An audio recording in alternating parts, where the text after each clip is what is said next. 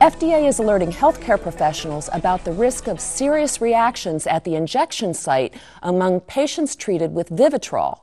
Vivitrol, or naltrexone, is administered intramuscularly to treat alcohol dependence. FDA has received nearly 200 reports of injection site reactions, including cellulitis, induration, hematoma, abscess, sterile abscess, and necrosis. Some patients needed surgical intervention. The risk may be increased if the drug is injected subcutaneously or accidentally into fatty tissue. Practitioners using Vivitrol should use only the specially designed needle that comes with the drug and take care not to inject the material intravenously, subcutaneously, or into fatty tissue. The special needle may not be long enough to reach muscle tissue in patients with significant gluteal fat. Healthcare providers should consider alternative treatment in these cases.